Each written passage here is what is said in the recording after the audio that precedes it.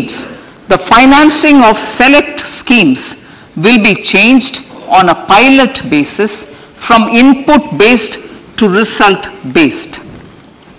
E-courts. For efficient administration of justice, Phase 3 of e-courts projects Phase 3 of the e-courts project will be launched with an outlay of 7,000 crores. Fintech services in India have been facilitated by our digital public infrastructure, including Aadhaar, PM Jan Dhan Yojana, Video, KYC, India Stack, and UPI.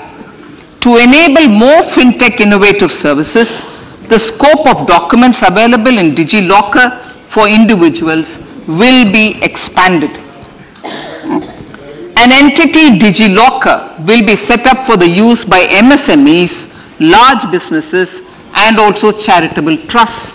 This will be towards storing and sharing documents online securely whenever needed with various authorities, regulators, banks, and other business entities. 5G services. 100 labs for developing applications using 5G services will be set up in engineering institutions.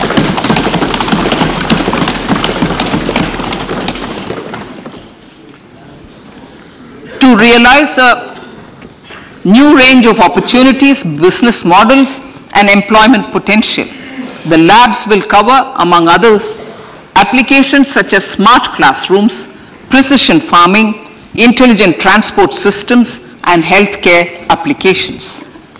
Lab-grown diamonds.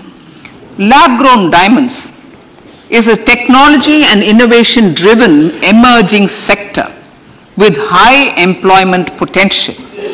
These environment-friendly diamonds, which have optically and chemically the same properties as natural diamonds. To encourage indigenous production of LGD, lab-grown diamond seeds and machines, and to reduce import dependency, a research and development grant will be provided to one of the IITs for 5 years. To reduce the cost of production, a proposal to review the custom duty on LGD seeds will be indicated in Part B of the speech. I come to the fifth priority, Honorable Speaker, sir, green growth. Honorable Prime Minister has given a vision for life or lifestyle for environment to spur a movement of environmentally conscious lifestyle. India is moving forward firmly for the Panchamrit, the net zero carbon emission by 2070 to usher in green industrial and economic transition. This budget builds on our focus on green growth.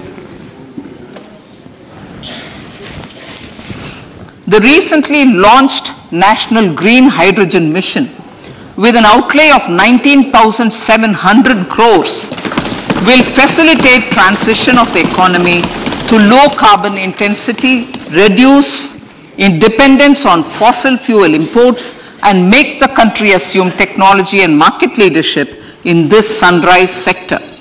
Our target is to reach an annual production of 5 MMT by 2030. Energy transition.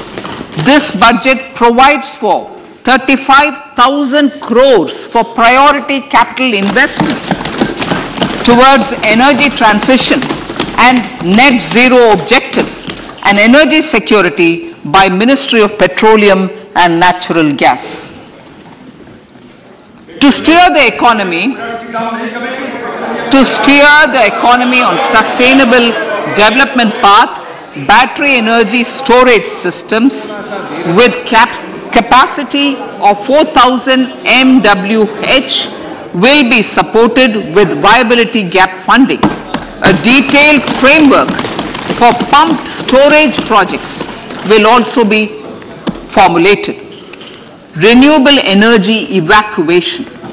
The interstate transmission system for evacuation and grid integration of 13 gigawatt renewable energy from Ladakh